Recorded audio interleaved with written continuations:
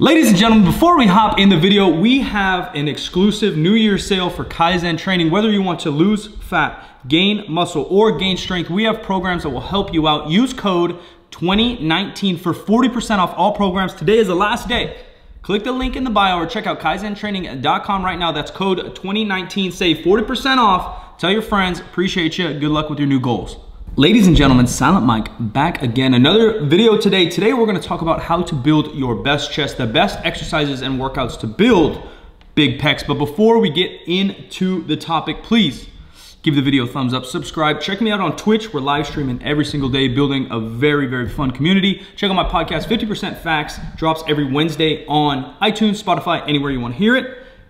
Let's dig in. So I was on Instagram and I wanted to get your guys' feedback. You can also comment below here anytime you want to bring up a topic, a rant, have a question, and I'll answer it in upcoming videos. But my man asks, how can I build the best chest? What exercises are best for chest gains? And for me, what's worked over time, not that my chest is some chiseled artwork from Michelangelo, but what I've found the best gains are is kind of a threefold method based around strength and progress. Like everything else, if we want to progress in something, we have to slowly overload. And so overloading, the basics of it is we have to progress in some way. And every week, once you become a little bit more advanced or even intermediate lifter, you can't just start adding pounds to the bar. So we have to progress in either reps, doing more sets, or eventually adding small increments of weight. I always focus on strength with my first movement, and the first movement, bada boom, bada bing, take your best guess. It's the bench press. The flat barbell bench press allows us to build the most amount of strength. It's the movement that most people can lift the most amount of weight for long term,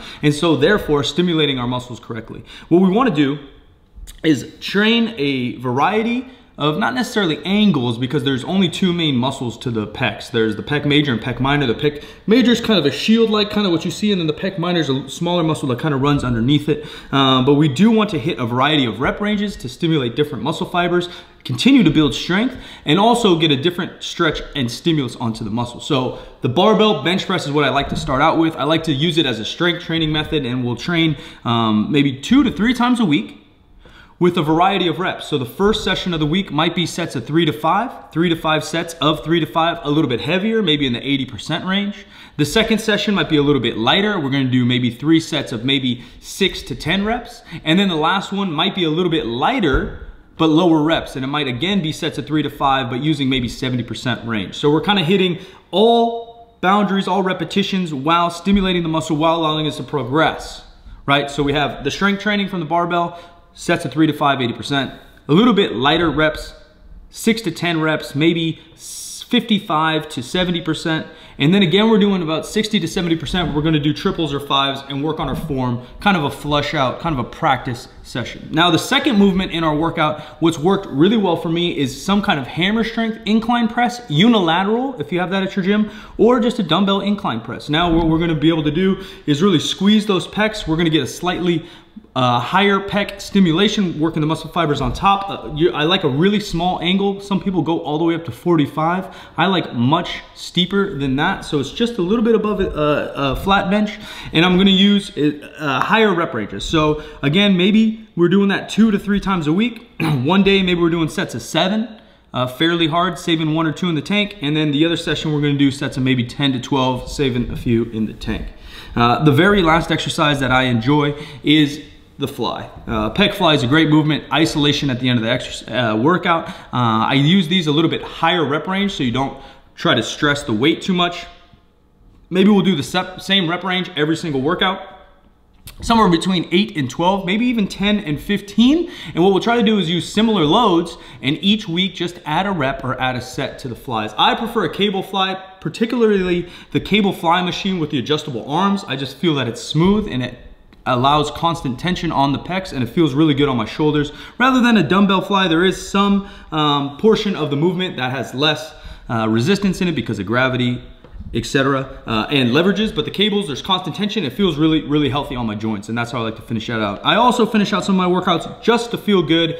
Now, the pump is a little bit overrated. A pump may, some muscle damage does allow for muscle progress, but it's not the #1 factor. It's overload over time. But leaving the gym with a nice pump from push-ups, I do 3 sets at the end, maybe with some tricep push-downs to feel good and end my push day. Other things, other factors, we always want to keep and focus in on our form. I always like to keep 1 or 2 reps in the tank. As soon as you go to failure, multiple things are going to happen. If you go to failure on any of these exercises, besides maybe the push-up might be okay, but other exercises, 1, you're going to allow for technical breakdown the closer you get to failure, and more technical breakdown for 1 allows a higher risk of injury, and 2, if we stimulate the muscle too much, then we can't get the frequency over time. If you do 3 sets of 10 all out on Monday and you're supposed to bench Wednesday, you're going to be too fatigued to have optimal performance. Rather than on Monday, we'll do 3 sets of 10, saving 1 or 2 in the tank. Now Wednesday, we're fresh enough to also do 3 sets of 6 at a high performance with good load. And now we can get more volume over the week, over the month, over the year. And that's what is going to allow us to progress over time. Now again, to build any kind of muscle to progress in the gym, we need to really focus in our hydration, the basics, right? It's a new year. Hopefully we got some new viewers here, new subscribers, and maybe you don't know as much about nutrition and this is your first time really getting into this thing. Hydration is gonna be key. So what I tend to recommend is take your body weight in pounds, divide it by 2, and that's how many ounces of water you should aim for to drink in a day. Now that's a very broad category, but that's gonna be a really good start. Another thing is a calorie surplus if you're trying to gain muscle and get jacked and gain strength. So whatever calories you need to eat, maintenance to allow you to stay the same weight, we need to eat a little bit more than that to allow us to build muscle and build mass over time.